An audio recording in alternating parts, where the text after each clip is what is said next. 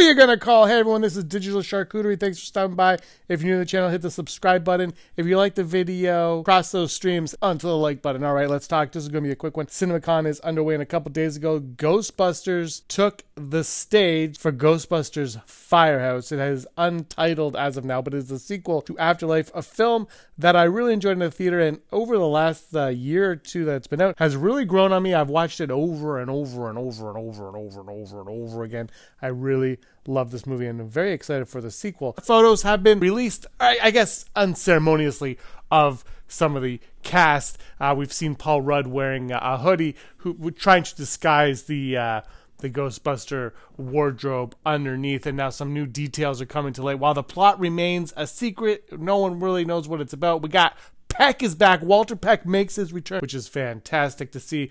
But in this one, the little details that we do know is that all of our main antagonists from Ghostbusters Afterlife now all live together. They've moved down to New York City and actually live inside the firehouse from Ghostbusters. That is where they're all going to live, and they're going to work, I guess, as a ghost-busting family. They're going to take on their grandfather Egon's business and become Ghostbusters. We know that Winston plays a role in this. He does own the firehouse after all, so we're not quite sure what other Ghostbusters may come in. I'm not quite sure about Bill Murray. I wouldn't be surprised if he does not appear, but Dan Aykroyd, you gotta know at some point Dan Aykroyd is making an appearance in Ghostbusters. This is his baby. He loves it. He will be there. So plot details are scarce at the moment, but the family is all together living in the firehouse, and they all don coveralls of the Ghostbusters. So they're all together in the firehouse, and that's why it would be called, the working title is Firehouse, because they all live in the firehouse, and they're going to revive their father's business. Can't wait. Are you guys looking forward to Ghostbusters Afterlife, the sequel? Let me know in the comments below, and until next time, may you be the master of your own universe.